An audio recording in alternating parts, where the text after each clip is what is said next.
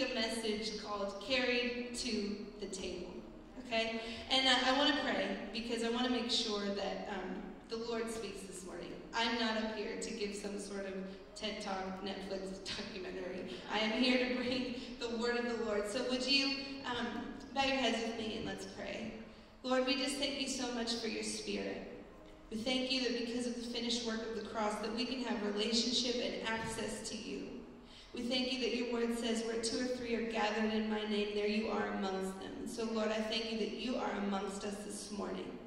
I pray that you would anoint my mouth, my words to speak, God, that I would speak what you want me to say, that I would get out of my own way, and that you would be present in this place, Lord. I thank you that you can take up your word and divide it into 20, 30, 40, 50, thousands of ways that it could touch each and every person in this room. And so, Lord, I thank you that you are going to speak to us this morning. I pray that we would be changed, renewed, and transformed by your word. In Jesus' name, amen. Amen, amen. So this song, Carried to the Table, does anybody know it? Anybody remember? My mom does, which my parents are here. It's their first time in our new building. It's amazing. So they're awesome. They surprised me. They just showed up. They're like, we need to talk to Roman. They said, Roman, can you open the door? And there they were. It was awesome. So you guys need to meet them after service. But I also need to make a public announcement because I have been, this is Rila in the back here. And I have told all of you that her name is Ryla because that's what I thought was her name. And then she came over for dinner and she was like, I'm so sorry, but it's Rila. And for months I've been saying Ryla. So PSA, it's Rila and she's amazing, an amazing woman, and you need to get to know her. But I felt like I told enough of you that her name is Ryla that I needed to make it publicly correct. It's Rila, okay? All right, that's just a side note. But this song, Carried to the Table, seated where I don't belong, and I don't see my brokenness when I'm seated at the table of the Lord. It's a beautiful song. It's probably outdated now. Like, we listened to it, like, I can tell that was written a while ago. But the words are beautiful. But it brought me to the story of Mephibosheth. Can you all say Mephibosheth? Mephibosheth. Try to say that 3 times fast. It's not possible. It's not even possible to say it 3 times in a row, let alone 3 times fast. But Mephibosheth, probably not a household name, probably not a story that you've heard a lot about. Does anybody know Mephibosheth in 2 Samuel? Ryan does, for me yesterday, or, yeah. So there's a story of Mephibosheth in 2 Samuel, and I'm going to give you a little bit of context, and I'm going to try to do what was taking me like 30 minutes to say in 2 minutes, okay? So are you ready to go on the ride with me about just a little bit of context of who Mephibosheth is? Now, Mephibosheth is the son of Jonathan. Jonathan is the son of King Saul, okay? So King Saul is the first king anointed and appointed by the Lord over Israel. As he becomes king, things kind of take a turn for the worse, and he is no longer God's anointed anymore. He has made some decisions, done some things. God has removed his hand off of him, and he says, Samuel, the prophet, that's why it's called 1st and 2nd Samuel, go and find a new king. He goes and finds a new king, David, who was a little shepherd boy who had 12 brothers, and his dad didn't even bring him out to Samuel because there was no way that David, my youngest, weak shepherd boy, was going to be the king. But what does God do? That's who God chooses. So David is now the next in line to be king. King Saul is still king, and through a series of events, David ends up being a general in King Saul's army. He is also best friends with Jonathan, King Saul's son. He is also married to King Saul's daughter. Okay, so you're getting the history here. David is in Saul's army. He is his son's best friend, and he's his son-in-law. Well, David gets a little bit of fanfare. Hey, that didn't take 30 minutes. Okay, I'm glad. I went a long way from the long, here we are. So, I feel like Lunds, who's like, I never have enough time, but we're gonna make it. We're gonna make it. But King David, there's a little bit of fanfare about him. People are starting to say that Saul has slain his thousands because back then the Philistines were after them. There was war. They were fighting. It was just the time. There is so much drama in this story, and I encourage you to go back and read it. And for anyone who tries to say the Bible and the Old Testament is boring, they are not reading it. If you just open your eyes and you read it, you're like, what is happening? I read a verse. This is is inappropriate, but it's in the Bible. I read a verse in this story that said David was asking for something for the price of 300 foreskins.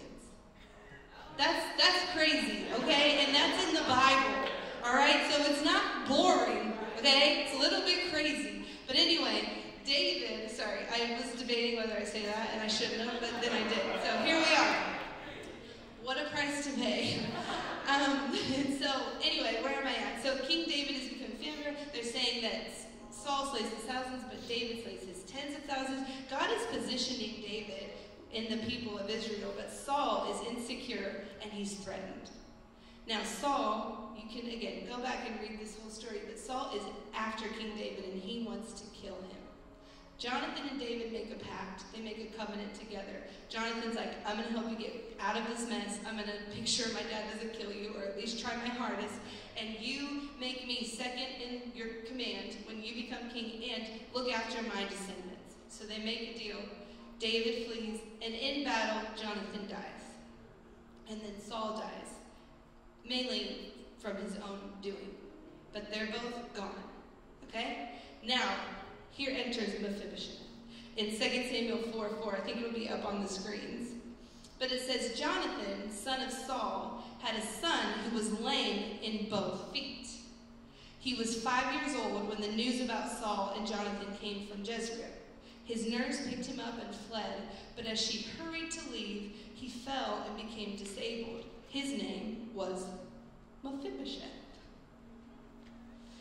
So, it's good to stay curious when we're reading the scriptures, all right? So they've heard that Jonathan and Saul have died, but why are they fleeing? So his caretaker, he's 5 years old. He's 5 years old. He's lame in both feet now because they were hurrying and fleeing to get away.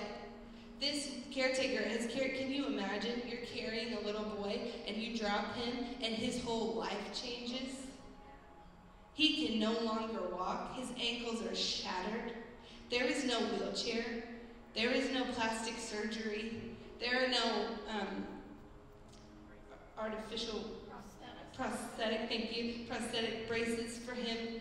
His life is completely changed forever from this moment. But why are they in such a rush? Why are they in such a hurry? Now they're in a hurry because in those days, it was customary in the days for a king of a new dynasty to massacre anyone connected with the prior dynasty. Now, they don't know that David's going to be the next king. They don't know what's going to happen, but they need to flee and get away because he should be dead. Because more than likely, this new king is going to come after him and anyone who was close to that dynasty. They were all going to be gone so that there was no threat that they would try to overturn it once again. Okay, are you hearing this? So now, we find ourselves, we go a few chapters later, it just randomly puts in who Mephibosheth is right there in verse 4, and then it carries on. And then we find him again in 2 Samuel 9. We're going to read 12 scriptures. Is that okay? Okay. If you have your Bibles, open up your Bible, or you can read here on the screens, but stay with me here. It says, David asked. David's king now, okay? He's king of Israel. Judah, and he says, David asked, is there anyone still left of the house of Saul to whom I can show kindness for Jonathan's sake? Because Saul's been trying to kill David for years. And David is such a good man. He had the opportunity to kill Saul multiple times, but didn't because he didn't want to touch the Lord's anointed. And he was just going to leave it up to God, which that's a word for some of us. We just need to give it to the Lord and let the Lord handle it. But he wants to show kindness for Jonathan's sake. Now there was a servant of Saul's household named Ziba. They summoned him to appear before David, and the king said to him, are you Ziba? At your service, he replied. The king asked, is there no one still alive from the house of Saul to whom I can show God's kindness? Next verse. David said, oh, no, okay, I'm going to find it here in my Bible, don't worry. Sorry, got to go back. Is it there? I think we're at verse 6, and we should be at verse, that's okay. Ziba answered the king, there is still a son of Jonathan, and he is lame in both feet. Where is he? The king asked. Ziba answered, he is at the house of Machir, son of Ammiel, in Lodabar. Everybody say Lodabar. Lodabar. So King David had him brought from Lodabar, from the house of Machir, son of Ammiel. When Mephibosheth, son of Jonathan, the son of Saul, came to David, they're just really wanting you to understand who Mephibosheth is. They keep saying this over and over again, so many names. But he bowed down to pay him honor. And David said, Mephibosheth, at your service, he replied. Don't be afraid, David said to him, for I will surely show you kindness for the sake of your father Jonathan. I will restore to you all the land that belonged to your grandfather Saul, and you will always eat at my table. Mephibosheth bowed down and said, what is your servant that you should notice a dead dog like me? The king summoned Ziba, Saul's steward, and said to him, I have given your master's grandson everything that belonged to Saul and his family. You and your sons and your servants are to farm the land for him and bring in the crops, so that your master's grandson may be provided for. And Mephibosheth, grandson of your master, will always eat at my table. Then Ziba said to the king, your servant will do whatever my lord the king commands his servant to do. So Mephibosheth ate at David's table like one of the king's sons. He had a seat at his table like a son. Mephibosheth had a young son named Micah, and all the members of Ziba's household were servants of Mephibosheth. And Mephibosheth lived in Jerusalem because he always ate at the king's table. He was lame in both feet. There they go, telling us again. He is lame in both feet. Now, some things we see in this story. Mephibosheth really deserved wrath. That's what should have happened. That's what would have happened if it was any other king. But he was met with King David's kindness. What else happened? The land was restored to him. There was a new king. David didn't need to do any of this. But he gave back. He restored to Mephibosheth, which really was his, because it was going to go Saul, Jonathan, Mephibosheth. But now his story is totally changed. King David is king, but David is restoring the land to him that was his grandfather's. What else happens? He has a seat at the king's table, not just any table. He wasn't just given a meal every day. This was the king's table. So they are eating good. They are eating the best of the best. They are drinking the finest wine. They have it made at the king's table. And he gets a seat every single day. And he is treated like a son. He's not just some stranger, okay, well, you know, I don't know if you've ever had that like at work or school and there's someone who wants to sit with you and you're like, okay, you know, but you're just trying to, not really feeling it. It's not like that. He has a seat like a son at the king's table. And what's so interesting about this story is where Mephibosheth went to hide. Mephibosheth, it says he was in the house of Machir. Everybody say Machir. Machir. This is why it's so important to stay curious when you're reading the Word. You don't need a master's or PhD in theology to get more out of the Bible. You just need to stay curious. What I did is I said, what does Machir mean? Because all of these biblical names, they have meanings and they matter. Machir means sold or enslavement. And what does Lodabar mean? That's the land. So he's in the house of Machir, in the land of Lodabar. Lodabar means pastureless or lifeless, where things go to die. Things don't live in Lodabar. So Mephibosheth, the son of Jonathan, who's the son of Saul, is in the house of enslavement, in the land of lifelessness. That's where he's been for all of these years. Now, I don't know if you can see the parallels here in this story.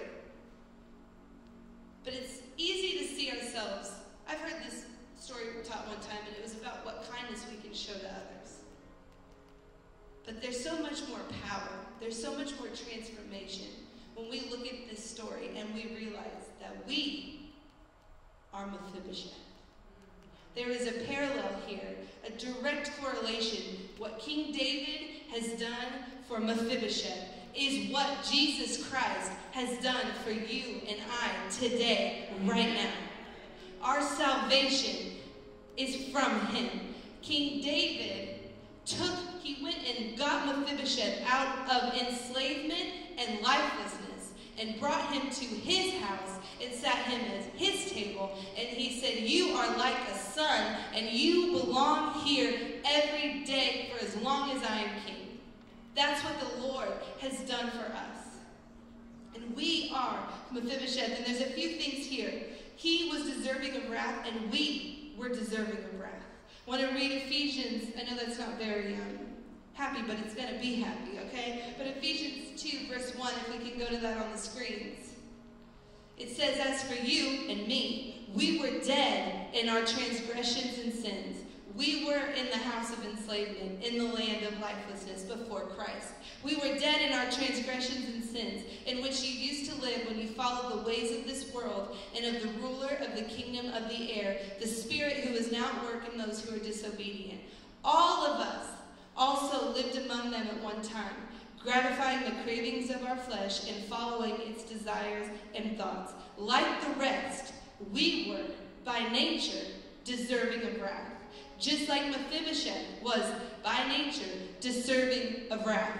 But because, read this with me, because it's good news, but because of his great love for us. Come on, say it with me. But because of his great love for us, God, who was rich in mercy, made us alive with Christ, even when we were dead in transgressions. It is by grace you have been saved. And God raised us up with Christ and seated us with him in the heavenly realms in Christ Jesus, in order that in the coming ages he might show the incomparable riches of his grace expressed in his kindness to us in Christ Jesus. For it is by grace you have been saved through faith, and this is not from yourselves. It is the gift of God, not by works, so that no one can boast. For we are God's handiwork, created in Christ Jesus to do good works, which God prepared in advance for us to do. Now, Mike, leave this up on the screens, because just like Mephibosheth, there is no way, even if he wanted to, he couldn't get himself to the king's table. He is lame in both feet. This man has to be carried everywhere he goes. To get anywhere, he is totally and completely dependent. And we need to remind ourselves that we are totally and completely dependent on Jesus and his finished work of the cross, because we couldn't earn it. It is not by works. It is the gift of God. It is not by works. It's not from ourselves, so that no one can boast. There is nothing that we have done to make a way for us to get to Jesus. It is only God and his great grace and mercy and the riches of his love that brings us to the table. Amen? This is good news today. Because of his great work for us. Because of his great love for us. And we need to remember that all of us have sinned and fallen short of the glory of God. I know sometimes I've been a Christian for forever, and it can be easy to look at other people and their sin and think about how bad that is, and they should be doing that, and how are they doing this again? But we are all on the same playing field. It is only by the grace of God. It is only by salvation. It is only by Jesus' blood and body broken for us that we have a seat at the table. He carried us. We are Mephibosheth. The next thing is, just like Mephibosheth, we were shown kindness. He didn't have to be met with kindness. David could have killed him, but instead, his heart was to show kindness. And I love in Romans 2, verse 4, I didn't give you the verse, so don't worry about it, but it says, it's his kindness that leads us to repentance. It's not his shouting. It's not his shame on you. It's the kindness of our Savior that leads us to repentance. And I know most of us in this room, we've experienced that, the kindness of our Savior. When we were dead in our transgressions and sins, when we couldn't keep ourselves together, when we were struggling and we were sinning and it was over and over and over again, it's his kindness that met us every single time. And it's his kindness that brings us to repentance. What does the word tell us? That God so loved the world that he came to save. He didn't condemn the world, but he came to save the world. And this is good news. God did not come to condemn us. He came to save us, and he meets us with his kindness. And through his kindness, it then leads us to repentance. What does repentance mean? It just means to turn around and to go the other way. Where we were trying to do life our own way, just like that verse said in, I think it was Ephesians that I read, when we were dead in our transgressions and sins, just doing whatever we wanted and whatever felt good. Well, we were walking that way, and the wages of that sin, it does lead to death. It may seem good for a while, but it does lead to destruction. And all we do when we're met with his kindness is we repent, which means we turn the other way, and we follow Jesus.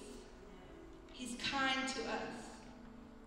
The third thing is that he restored the land. He restored the land to Mephibosheth. And through salvation, sozo, it means saved in the Greek. We are made whole, we are healed, and we are restored. Amen. He washes us pure as snow. Where we were dirty and the blood was covering us, he washed us white as snow. He restores our lives, and he restores our relationship with him. We once had communion with God in the garden, and sin messed that all up, and there was a great divide. And he bridged the great divide for us. And now that relationship is restored, where we can run boldly to the throne room of grace. We don't have to sacrifice animals and go through a prophet and go through all the steps. We can talk to God at any moment. We have access to him through Jesus. He restores. And I just felt to say for some of you, things that you're walking through in your life, that he restores. I forget where it is. I can look it up later in the Old Testament. It's in one of the prophets. But he restores what the locusts have taken. And I just felt for some of you, there are things that have just taken so long, and you are praying and believing, and he's a God who restores. And there will be restoration. And there will be restoration here on earth, and there will be restoration in eternity. Because our pain only lasts for a night, but joy, it comes in the morning. And I just felt for some of you, that joy, it's coming. It's coming. You hold on to hope. You hold on to faith. You don't let go. You stay close to Jesus. You remind yourself of his kindness, of his goodness, and you hold on to that because he is a God who restores. And he doesn't just do it for others, he does it for you too. Keep on believing. Amen. Fourth thing. Is this okay? Everybody okay? Valerie. Number 4. We, just like Mephibosheth, he was treated like a son at the table. We too are adopted. We read in Galatians 4 through 7. I don't know if I gave you, no, I have it right here. Look at me prepared here. 4 through 7. It says, but when the set time had fully come, God sent his son Jesus, born of a woman, born under the law, to redeem those under the law, that we might receive adoption to sonship. Adoption to sonship. Because you are his sons and daughters, God sent the Spirit of his Son into our hearts, the Spirit who calls out, Abba, Father. That's why we can call God our Father. He's not just King of Kings and Lord of Lords, but he is our Father. We are adopted in his family. So you are no longer a slave in the house of enslavement and the land of lifelessness, but you are God's child. And since you are his child, God has also made you an heir. This is for you and I this morning, that we are adopted to sonship at the Lord's table. We have a seat at his table for eternity, that we are going to eat good with the King, and we are his sons and daughters. And that word there, adoption to sonship, in the Greek, let me find it. I wrote it down here. Oh, here we go. Adoption to sonship is a legal term referring to the full legal standing of an adopted heir in Roman culture. So when they said you're adopted to sonship, it wasn't just like you and I, you're part of the family, come on over. But then when you need a place to stay, oh, nope, not staying here, you know. Or we can say we're family. This was true. Adoption to sonship, to be a son and a daughter of him, that we are now his sons and daughters. I don't know if you have that revelation, but it is good news that we are sons and daughters of the living God, and that we have a seat at his table every single day. And the table, I love the significance of a table, because what does a table signify? It signifies fellowship. What do you do at a table? You talk. It signifies relationship, that there will be dialogue, communication, there would be friendship at the table, a little bit of vulnerability, because people are going to watch you eat now, you know, and sometimes that can be messy. But there's friendship, there's proximity, there's closeness at the table. You eat with people you're close to.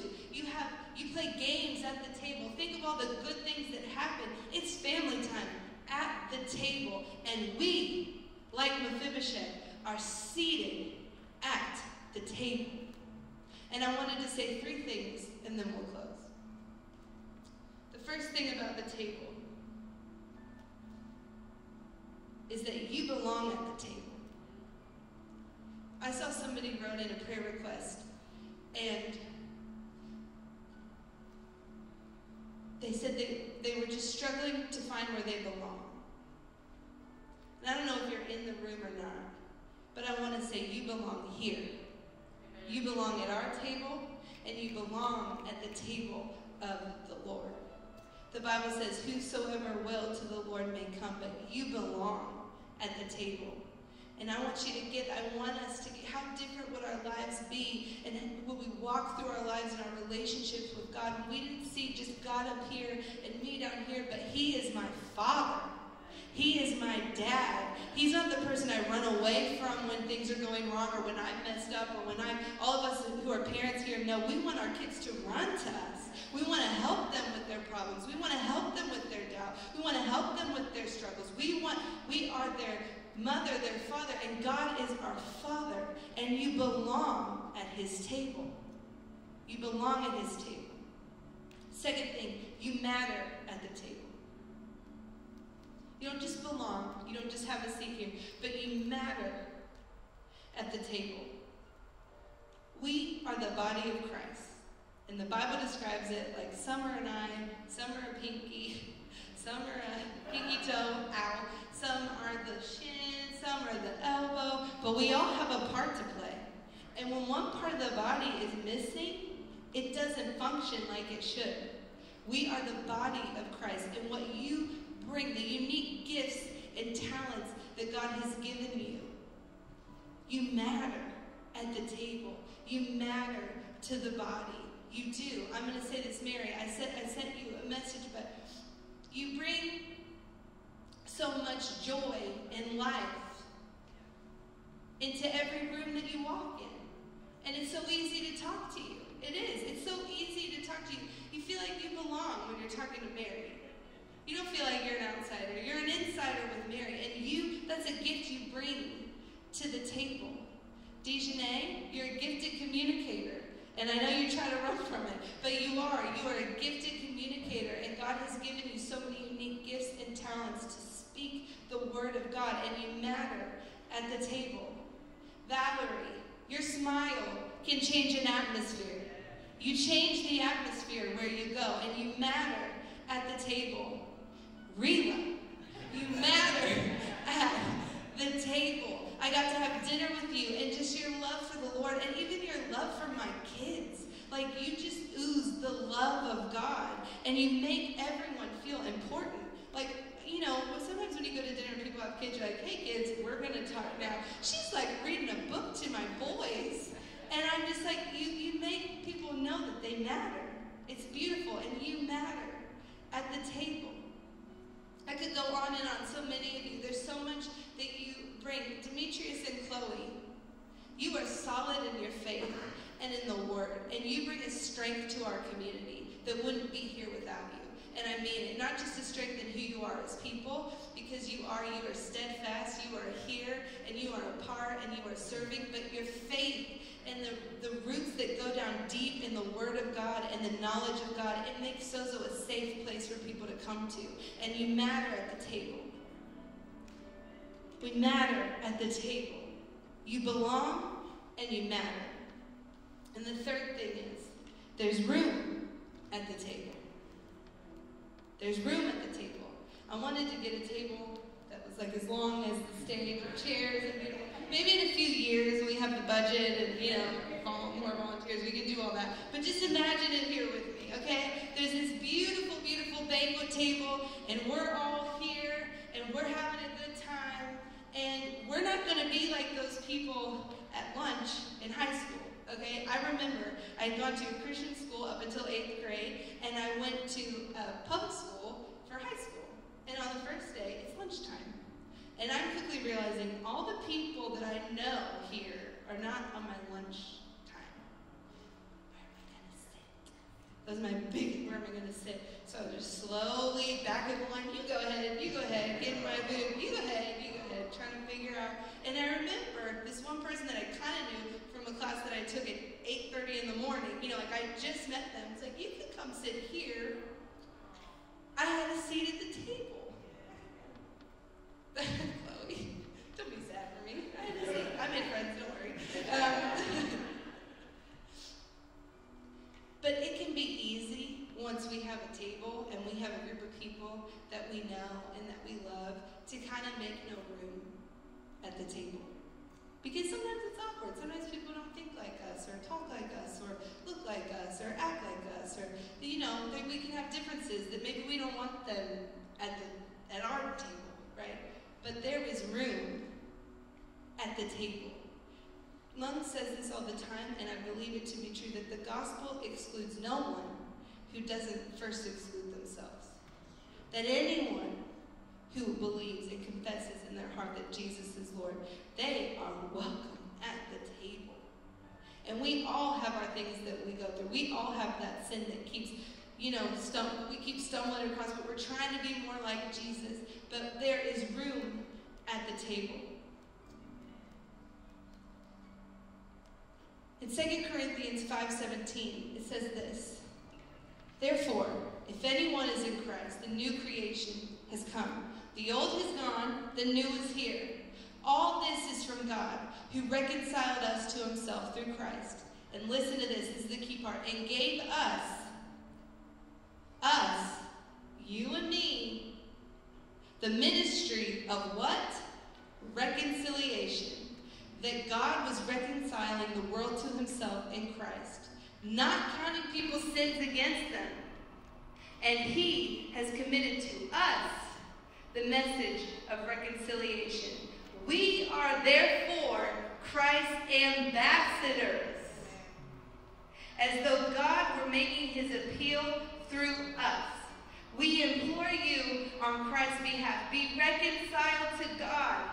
God made him who knew no sin to be sin for us, so that in him we might become the righteousness of God. Do you hear what that verse is saying? It doesn't say it's the preacher's job to tell people about Jesus.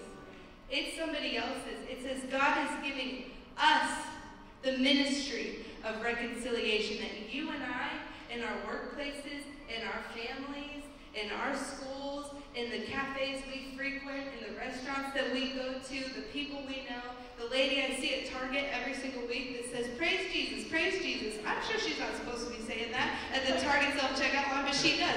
Every single week she says, praise Jesus, he's been so good to me. And I say, me too, ma'am, me too. She's living that verse out. We are Christ's ambassadors. And I used to hear this saying, and I might ruffle some feathers here, I'm sorry, but I feel to say it. I felt I needed to share it. But you know that saying that we all used to say, maybe you didn't, I heard it, preach the gospel. If necessary, use words. Anybody know that? Preach the gospel. But if necessary, then use words. Now, I get that. Our lives should back up what we say. If what we say, and we're saying God is kind and God is loving, and we're being real It's got to match up. But if necessary, use words. We are Christ's ambassadors. There's a verse in Romans 10, 13 to 14. And I didn't give it to you, so don't worry. 13 to 14, it says this. Everyone who calls on the name of the Lord will be saved. Do we agree with that? Everyone who calls on the name of the Lord will be saved. How then can they call on the one they have not believed in? And how can they believe in the one of whom they have not heard? And how can they hear without someone telling them?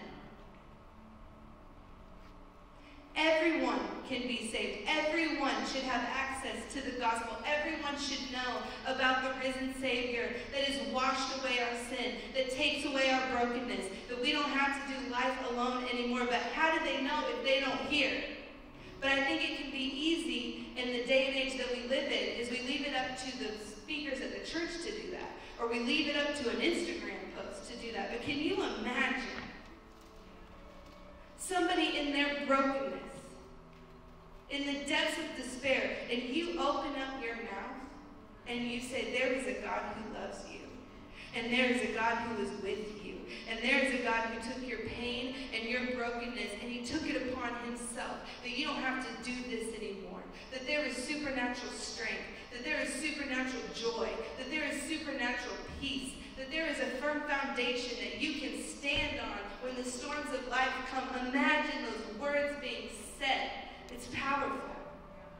And I want to implore us, yes, live a life worthy of the call. Live a life that's an example. But if you have the cure for cancer, I think you're going to tell somebody.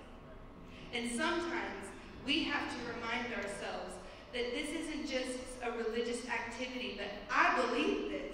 And I'm preaching to myself here, but I believe that God has risen from the grave. I believe that Jesus is the way, the truth, and the life, and he is the only way, and he is the only truth, and he is the only life, that whosoever would believe in him wouldn't perish, but could have eternal life. When we remind ourselves that I really believe this stuff, the power of the Holy Spirit stirs up within us, and we can speak, and we can tell people the good news, because it's good news. Those people on the streets who are saying, gloom, doom, and whatever, that's not the gospel. Right? The gospel is that God didn't come to condemn you, but he came to save you, and it's his kindness that will lead you to repentance. And I just want to implore us, church, to remember there's so much room at the table. There's so much room at the table in our city. And I want to end with this, and you can stand with me. I didn't think through how I wanted to completely end this, but here we are. But I want to implore us this morning and remind us that we are God's ambassadors, that he's left the ministry of reconciliation up to us. And this church, I believe, is here in this building for a reason. That God's called us for such a time as this. There are so many people who don't know the Lord and who need to know. At Northwestern University, at our high schools, in our workplaces, we need the church to rise up and remember that it's our ministry. We have a ministry. We belong at the table. We matter at the table. And there is room at the table, and it's on us. To shout from the rooftops, what did that verse say? It's in Corinthians, that God has made himself sin for us. So that here we go, not counting people's sins against them, and he has committed to us the message of reconciliation. Go to that last part of the verse. We implore you on Christ's behalf, be reconciled to God. God made him who had no sin to be sin for us, so that in him we might become the righteousness of God. Amen? Amen. Amen. So I encourage you this morning, church. Encourage you this week. Reflect on this word. Let the word go to work in your life. Ask God to show you and lead you and guide you. And I truly believe that if we wake up in the morning and we surrender our days to the Lord and we say, God, I'm your ambassador, I think we might be surprised at the opportunity and the conversations that we could have to implore the world around us that Christ died for them.